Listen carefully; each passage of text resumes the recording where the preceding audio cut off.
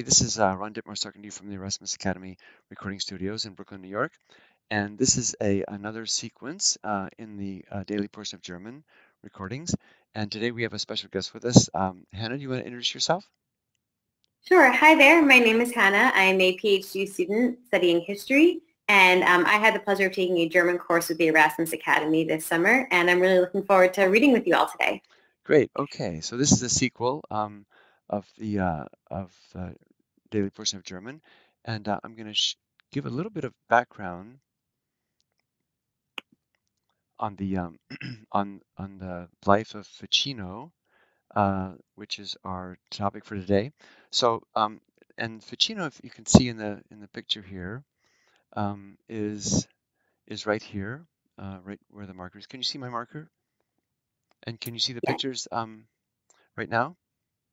Yes, I can see the picture. It's kind of in the middle of the screen. Perfect, great. Okay. So Marsilio Ficino, born in 1433 and died in 1499, was an Italian scholar and a Catholic priest who was one of the most famous humanist philosophers of the early Italian Renaissance. When I was studying French Renaissance lyric in Germany, actually Ficino was mentioned as a major character that the poets and the writers of the French Renaissance lyric would refer back to. Anyway, he was an astrologer, a reviver of Neoplatonism, in touch with the major academics of his day, and the first translator of Plato's complete extant works into Latin. His Florentine Academy, an attempt to revive Plato's Academy, influenced the direction and the tenor of the Italian Renaissance and the development of European philosophy. So here's a picture here, as you see on the screen, and then a picture of him with some of the other intellectuals or doctors of the church there in this picture, and then this Cosmico of de' Medici, a very important figure, of course, and then the famous School of Athens of Raphael, which obviously shows all the great important figures, philosophical, scientific of the Greek, of ancient Greek, of the period of the great Greek Golden Age. Okay, so let's see. Let's go to. I'm going to go to the text right now. So let's see here. Okay, so can you see this text here right now? Yes, I can see the text, and your camera is still on. So if you want the text to be in the middle of the screen, it's right in the middle of the screen, and your camera is still on. Okay. All right. Good. So now it's right in the middle of the screen. Yep, it's in the middle of the screen, and yeah, I can see it perfectly now that you moved that to the bottom. Okay, great. Hold on a second here.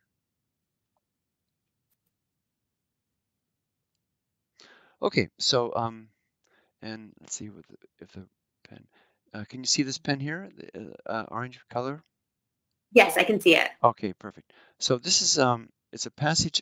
This is the beginning of the biography by Paul Richard Bloom, and this is the text that we're going to do for today, from here down to here, and this is the 33rd portion. That is, there are 32 other recordings preceding this, and of course this is about Ficino.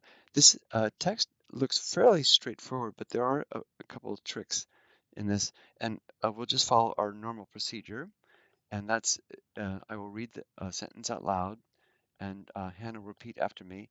And when Hannah does, please repeat with her so you can get a sense of the flow of the sentence and the pronunciation. And then I'll ask her individual questions about the grammar of the sentence, and then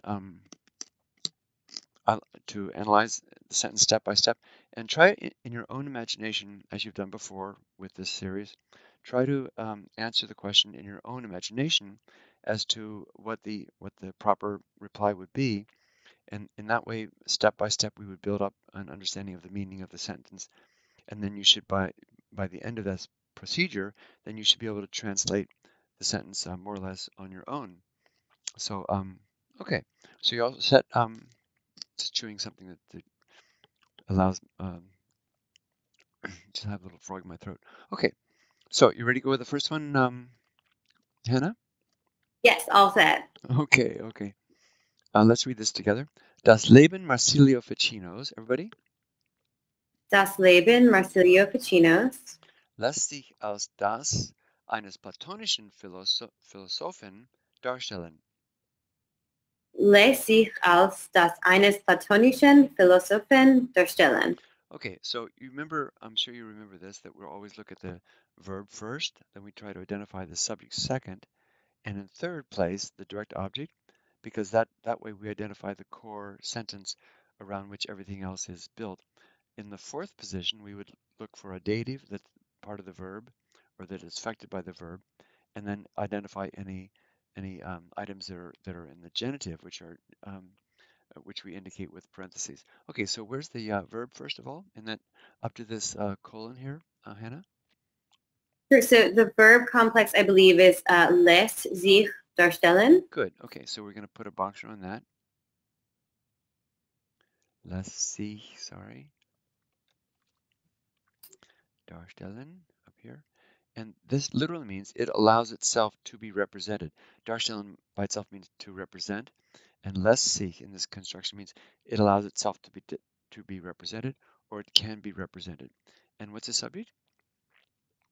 The subject is Leben, das Leben. Yeah, so the life, and then what case is Marsilio Ficino's, and how can you tell? I believe it is genitive. Yeah. And is it because it's you can see that it's possessive, where there's the S at the end? Exactly, yeah. For proper nouns, they just tack an S on the end to indicate that that would be in the genitive or the possessive case. So this means the life of Marsilio Ficino. And then what does the das refer back to? Das refers back to Leben. You know, all the way back, the antecedent is Leben. So the life of Marsilio Ficino can be represented as that. And then what case do we have with here for eines platonischen Philosophen?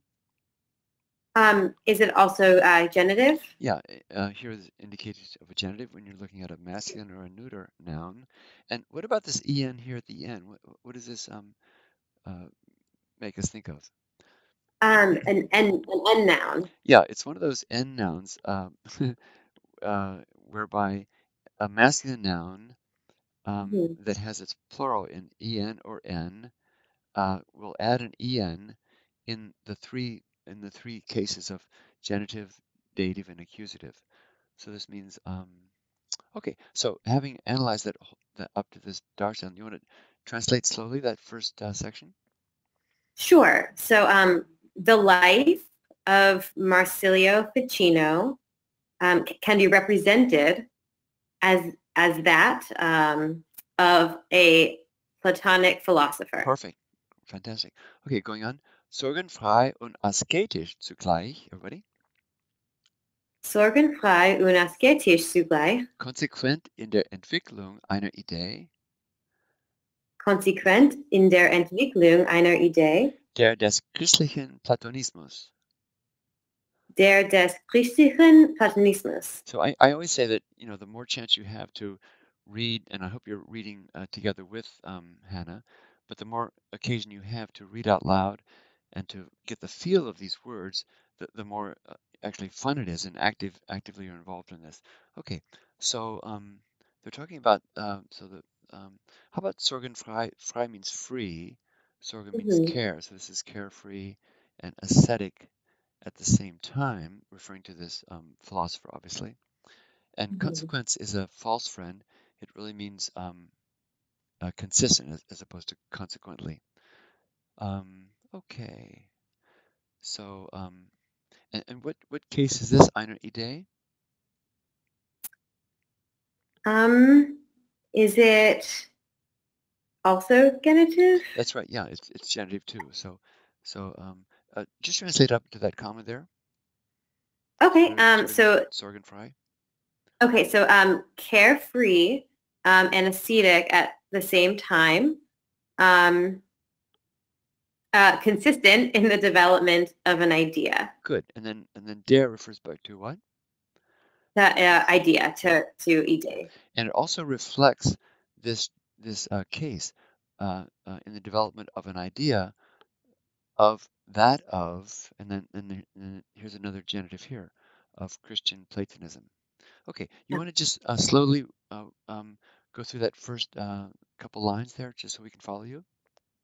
Sure. Okay, so the life of Marsilio Ficino can be represented as that of a Platonic philosopher. Hmm. Um, carefree and ascetic at the same time, consistent in the development of an idea, that of Christian Platonism. Yeah, great. So when they say carefree and ascetic, it's obviously referring to the characteristic of Ficino there. Mhm. Great. Okay, fantastic. You did a great job. Let's go on. Um, Es gibt keine Katastrophen, Kehrtwendungen oder Weltreisen. Everybody?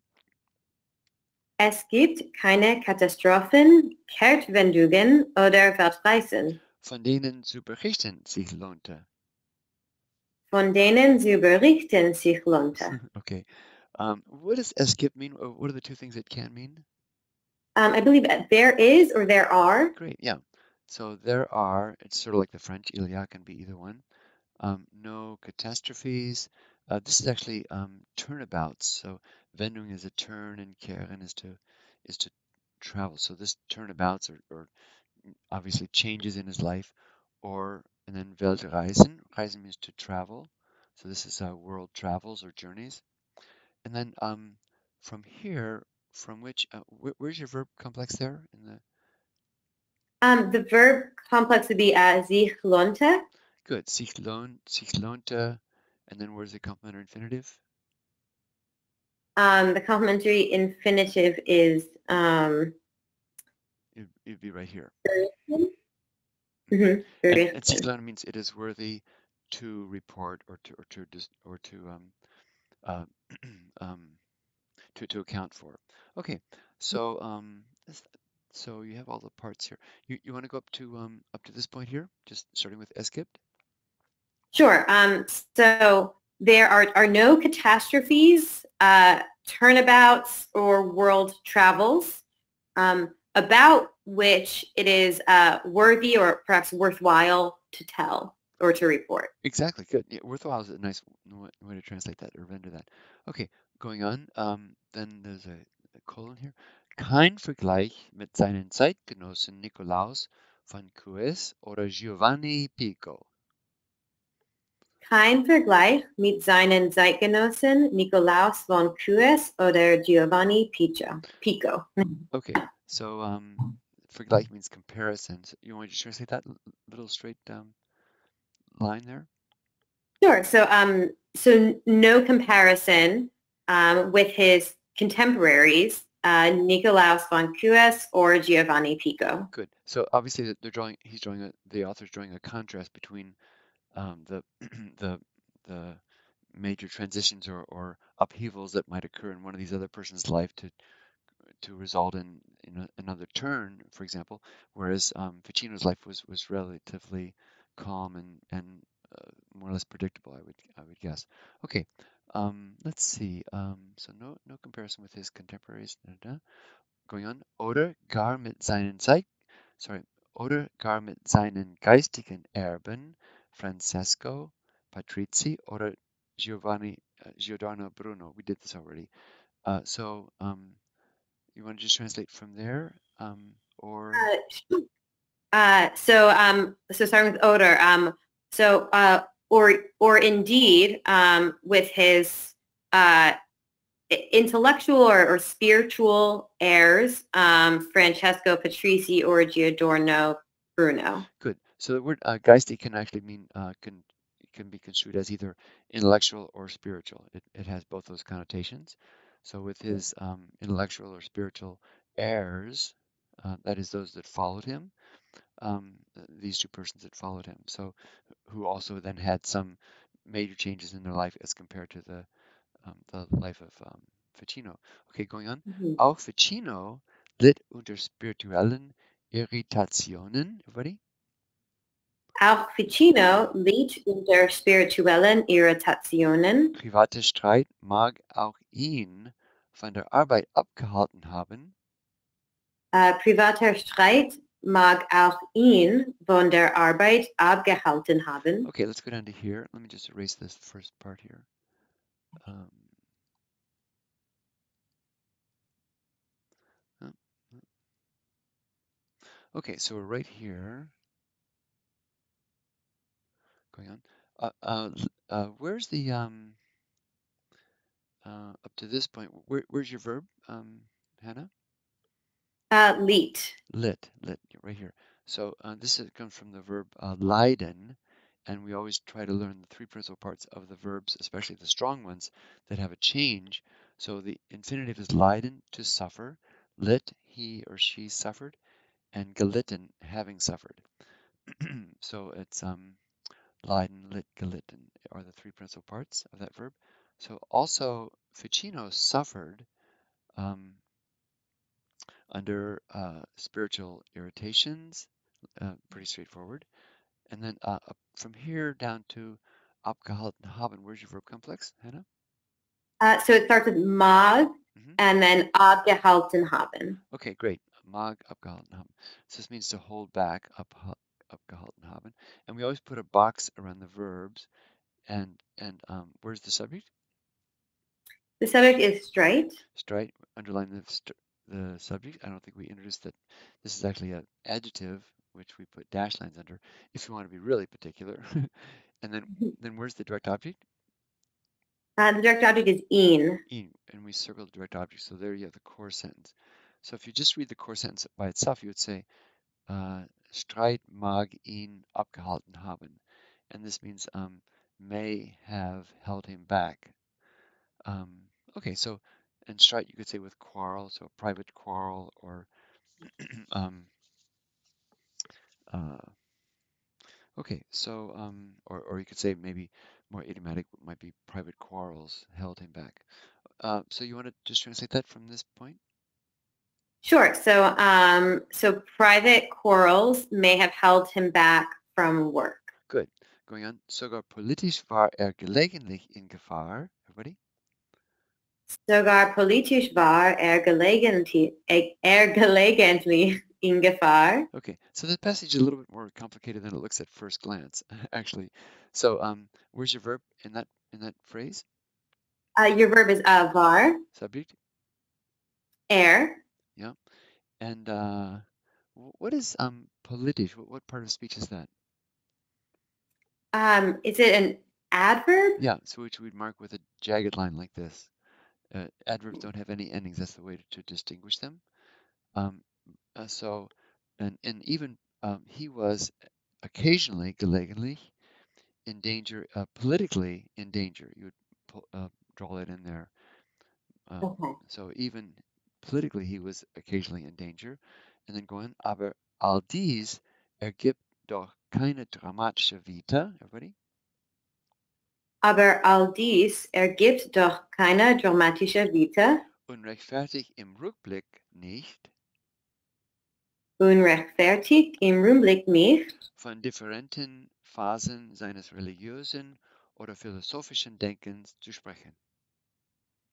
Von differenten Phasen seines religiösen oder philosophischen Denkens zu sprechen. Now, in our tradition with the daily portion of German, we normally try to keep each section to 12 minutes. I see that we're at 19 minutes right now, but I think everybody's doing pretty well, don't you think, Hannah, as far as following along with this? I think so. I think you're all doing a great job. Okay, so going on here from all these up to here, where's your verb? Your verb is ergibt. Yeah, so it means it yields or it generates from ergeben. Mm-hmm. Subject is? All dies. Yeah, all this, all that was referred to earlier. And then Mm-hmm. direct object? Vita? Yeah, you could include this adjective if you wanted to. Kind of so all this yields no dramatic life.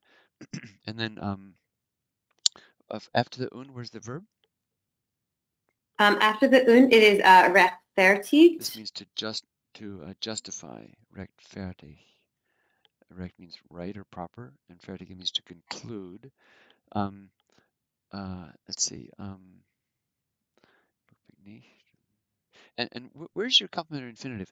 And it does not justify, because when you come to a verb that seems to sort of hang in the air, that needs some completion, then you should look ahead to see if there's like a complementary infinitive. And where is that?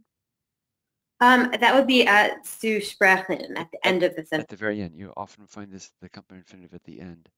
So and it does not justify in retrospect to speak of, etc. Okay, um, let's see. So why don't you start with aber here and just go through Okay. just translate the rest of the paragraph? Okay, great.